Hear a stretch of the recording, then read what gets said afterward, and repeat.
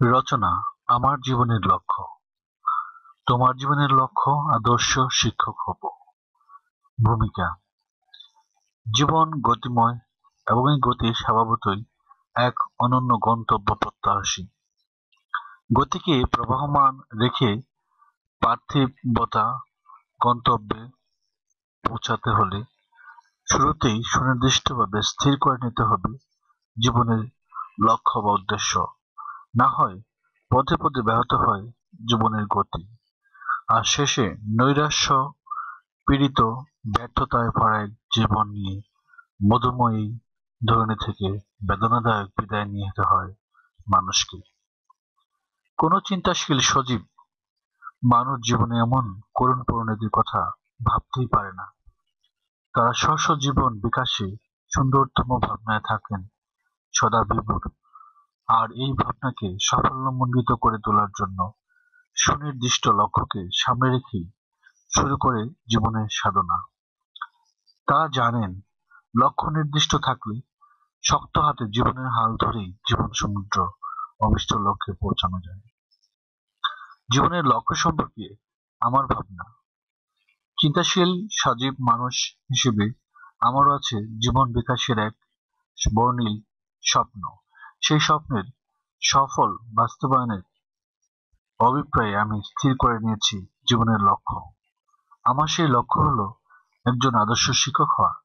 জানি শিক্ষকতার জীবনে বৃত্ত বৈভব জমকালো প্রাচুর্য নেই, নেই কোনো সামাজিক ও রাষ্ট্রীয় প্রতিপত্তি যেমন রয়েছে ডাক্তার ইঞ্জিনিয়ার আমলা নেতাদের জীবনে। এও জানি মানব জীবনের বৃত্তির প্রয়োজন আছে ডাক্তার ইঞ্জিনিয়ার আমলা ও আরো অনেকে। কিন্তু সর্বাগ্রে প্রয়োজন মানবিক মূল্যবোধের। এই মূল্যবোধের উন্মেষ এবং চর্চা ব্যতীত মানব জীবনের সকল সুখের আয়োজন ব্যর্থ হয়ে যায়। বিপর্যস্ত হয়ে পড়ে মানবিক সংগঠন, পরিবার, সমাজ, রাষ্ট্র, বিশ্ব ব্যবস্থার মূল বুনিয়াদ ঘুচে যায় মানুষের আর পশুদের ভেদাভেদ।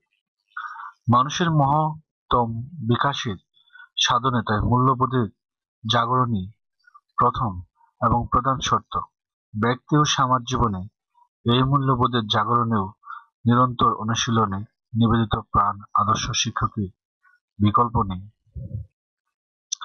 লক্ষ্য নির্বাচনের সঠিক সময় হলো, আমি পড়েছি ছাত্র জীবনের ভবিষ্যৎ জীবনের বীজ বপনের সময়। এই সময়ে স্বপ্ন ও কল্পনা যে বীজ বপন করা হয় তাই ভবিষ্যতের ফুল ফলে বিকশিত হয়ে ওঠে।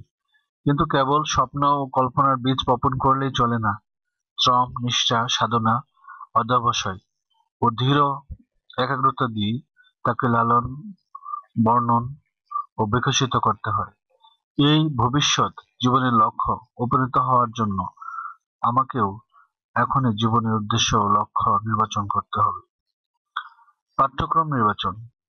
নতুন পাঠ্যক্রম অনুসারে মাধ্যমিক শিক্ষা স্তরেই পাঠ্যক্রম নির্বাচনের সুযোগ আমরা পেয়েছি। আমি শিক্ষকতাকে জীবনের লক্ষ্য হিসেবে বিবেচনা করে নিয়ে মানবিক শাখাকেই বিশেষভাবে পছন্দ করেছি। আমার ধারণা, বিজ্ঞান শিক্ষা মানুষের মানসিকতাকে কিছুটা যান্ত্রিক ও তথ্যপ্রবণ করে তোলে। বাণিজ্য শিক্ষায় প্রাধান্য পায় লাভ ক্ষতি বিচার বিবেচনা। সে তুলনায় ভবিষ্যৎ শিক্ষক হতে ইচ্ছুক একজনের মননশীল মানবিক দৃষ্টিভঙ্গি গড়ে তোলার ক্ষেত্রে মানবিক বিদ্যার ভূমিকায় প্রধান। আর তাই আমি মানবিক বিদ্যা চর্চাকে বর্তমান শিক্ষাক্রম হিসেবে বেছে নিয়েছি। লক্ষ্য নির্বাচনের কারণ। আমার সমাজ জীবনে একদিকে অজ্ঞতা, কুসংস্কার, ধর্মান্ধতা, বেড়াজাল কাটেনি, অন্যদিকে ভোগবিলাসিতা, পরিভোগ প্রবণতা ও স্বার্থ সর্বস্বতার প্রভাব সমাজে বাড়ছে। তার মধ্যে আজ খুব দরকার দেশপ্রতি, সমাজপ্রতি, মানবপ্রতি শিক্ষার প্রসার। কারণ এই ধরনের শিক্ষা ছাড়া সমাজে নৈতিক অধঃপতনের অধোমুখী প্রবল ধারণাকে ঠেকানো যাবে না। সেদিন থেকে আজকের দিনে যথার্থ শিক্ষকতা একটা চ্যালেঞ্জ। পারিপার্শ্বিকতা, নানা প্রতিকূলতা, সীমাবদ্ধতা মোকাবেলা করে চালাতে হবে মানবপ্রতি শিক্ষা কার্যক্রম। শিক্ষা ও শিক্ষকতার ক্ষেত্রে বিরাজমান বাস্তবতা। আজকাল শিক্ষকদের নিবেদিত প্রাণ ভূমিকার অবসান হতে চলেছে। শিক্ষাঙ্গনে আজ জ্ঞান ভর্তি ছাত্রের দেখা মেলে খুব কম। অধিকাংশই যেন কোনো প্রকার সার্টিফিকেট অর্জনের প্রত্যাশী পরীক্ষার্থী। শিক্ষকগণ এখন আর নিবেদিত প্রাণ শিক্ষক নন, তাদের একটা বড় অংশ হয়ে বসেছে অর্থপাগল টিউটর।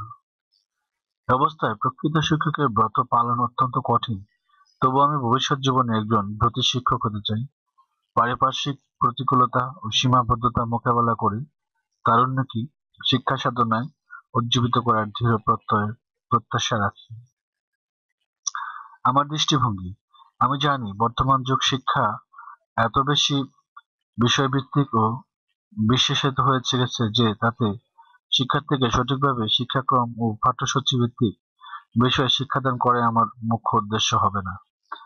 আমি চাইব প্রধানত শিক্ষার্থীদের আত্মশক্তির উদ্বোধন ঘটাতে, নৈতিক মূল্যবোধের উজ্জীবিত করতে, দেশব্রতী হওয়ার প্রণোদনা প্রদান করতে, কারণ আত্মশক্তি উদ্বোধন ছাড়া মুক্তি ও উন্নতি সম্ভব নয়।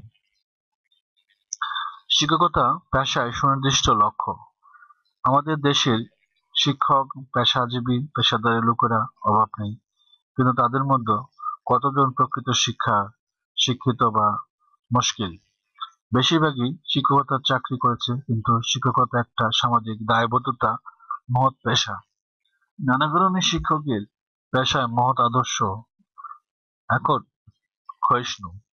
এই ক্ষয়িষ্ণু অবস্থায় অবসান ঘটিয়ে আবার শিক্ষকদের পেশায় নতুন চেতনায় প্রসার ঘটানোর ক্ষেত্রে শিক্ষক প্রশিক্ষণের কার্যক্রমে শিক্ষকতা সুদূর প্রসারী ফলাফল রাখতে পারে।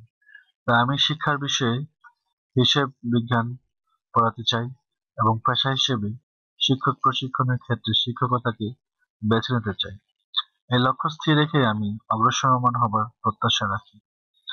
উপসংহার: ২১ শতকের তরুণ প্রজন্মের শিক্ষার্থীরা আমরা সেই পেশায় বেছে নিই না কেন, জাতীয় অগ্রগতি সাধন, আন্তর্জাতিক সৌভ্রাতৃত্ব অর্জন, মানবরতি ভূমিকা পালনই হবে আমাদের চরম লক্ষ্য।